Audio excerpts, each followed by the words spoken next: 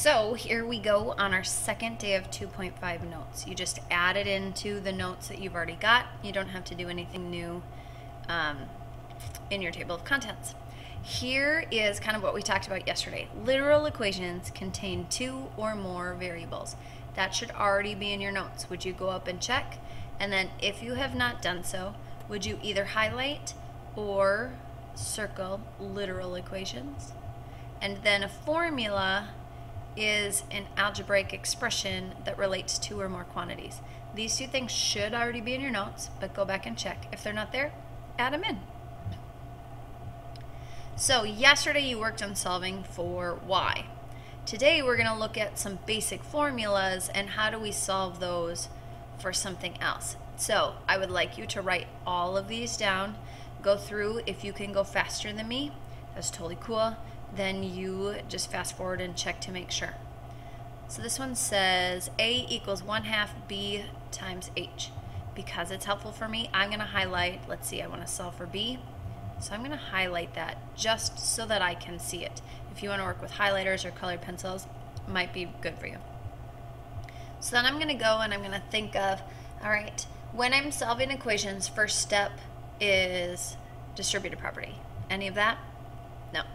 Okay, second, I've got to combine like terms. Nope, nothing there.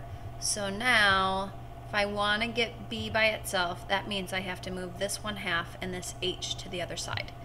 Doesn't matter which one you deal with first. I'm going to deal with the 1/2. And so, how do I undo 1/2? I times by 2/1. So over here, I times by 2/1. Do I need to write the over 1? I do not. So this cancels out, goes to 1. So I've got 2 a's are equal to bh. I still want to get b by itself. So this is b times h. Now what do I do so that I can undo times h? Right. I divide by h. So this isn't necessarily any harder. You just really need to know the process. If you know the process, you're fine. If you can show your work, you're fine. If you can't, then you need to stop and check in. All right, next one. Interest equals principal times rate times time. They want to solve for r. That's right here. I'm going to highlight it. So what I then have to undo are the p and the t. And what are those doing to the r? Right, they're multiplying. How do you undo multiply? You divide. Can you divide both of them at the same time? Yes, you can. So, process is that I'm dividing by p over t. So, therefore, my r equals the interest divided by the principal and time. This one, d equals rt. I bet you could do that one for yourself. Ready? Go. Yep. Divide by t. So d over t equals rate. We last year did the dirt triangle. Do you remember that? So distance equals rate times time. And if you had the distance and the rate, you divide. If you have the distance and the time, you divide. If you have the rate and the time, you multiply. Now, this one gets a little bit more complicated because there's a plus sign in there. So, let's see. I want to solve for w. W is right here. So, thinking about the process of solving an equation. I draw my line down. What do I get rid of first? Well, I want to move everything over to this side, so I've got to undo this right here. This says 2 times the length plus 2 times the width. So what is this 2 times the length doing? This says add, but what sign is really in front of it? Positive. So I subtract 2L, that's not a 21. So I get P minus 2, I'll make the L like this. And that equals 2W. All right, I've got one more step. What is this 2 doing to the W? You got it, it's multiplying. So therefore, my answer, if I had the width, I could do the perimeter minus 2 times the length, all divided by 2. Now you'll notice that I'm switching the w over to the left. Does it really matter? And the answer is no, it's just more comfortable. It doesn't matter if the w is on the right or the left. All right, this one. This is an I. Is it an I? No, that's not an I. It's an L. But anyway, whatever it is, I'm going to make it an L. Because we've still got this. Now it's going backwards. So I want to figure out for P. So I'm going to highlight that. Here's my P. And what is my process for undoing this? So again, process is the most important.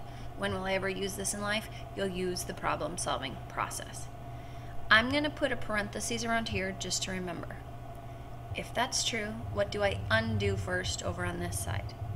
I cannot move the minus 2w yet. I've got to multiply by 2 first. So, times by 2. These two cancel out. This 2 doesn't go through to over here.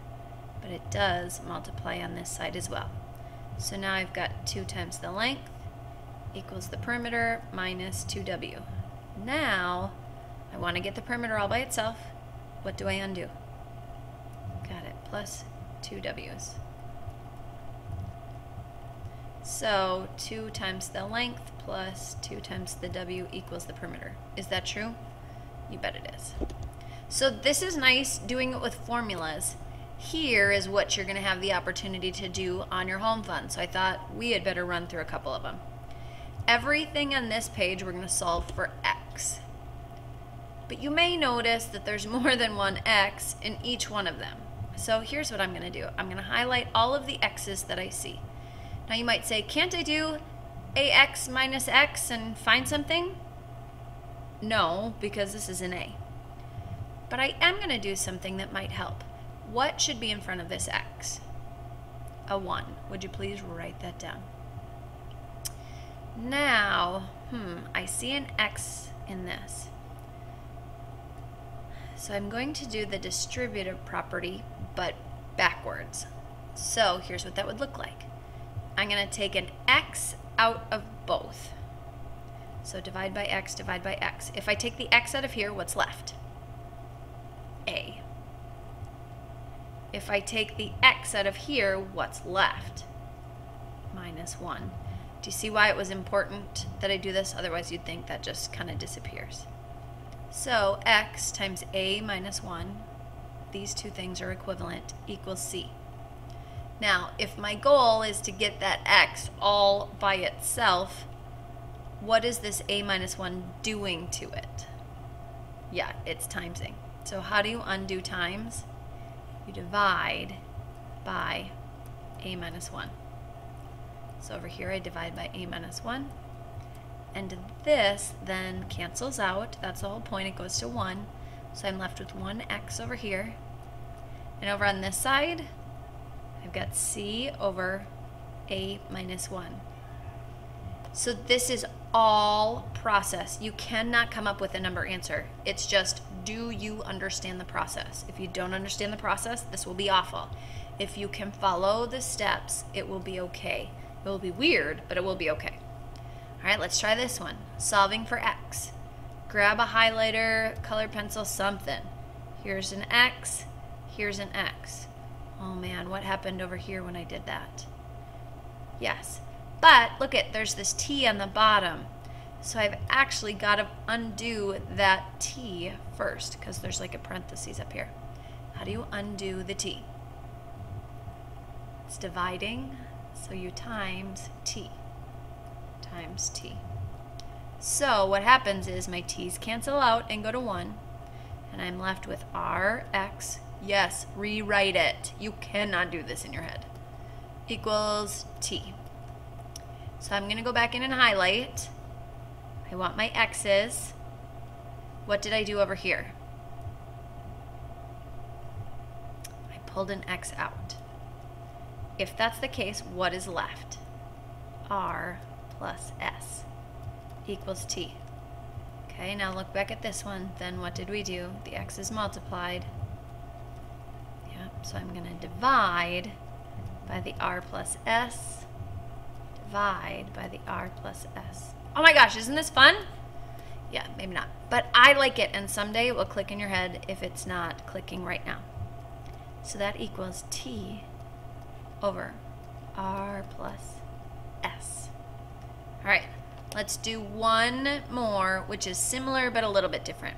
Line down. Do you see that there's an x on both sides, which is a little bit problematic? It's right here, and it's right here. So I think back to my steps. I see distributive property. You should do the distributive property. So 3 times x is 3x minus 12 equals x. Now this looks just like a problem that you had yesterday. You have to get all the x's to one side. So I'm going to choose to move the x's to the right because it'll be faster. How do you do that? Well, I subtract 3 x's and shoop, down. This cancels out, so my 3x minus 3x cancel out. I drop down my negative 12, and x minus 3x gives me negative 2x's. Now, how do you undo the negative 2x's? Yes, you divide by negative 2, divide by negative 2, so I'm out of room, but I would just say 6 equals x. Oh my gosh, look at that. It totally just solved. Oh, that wasn't so bad. All right, now most of the rest of these have other letters in them, but hey, that was just a good review. So you do have a home fun assignment. I will make a video help for it, but do the best you can. Talk to you later.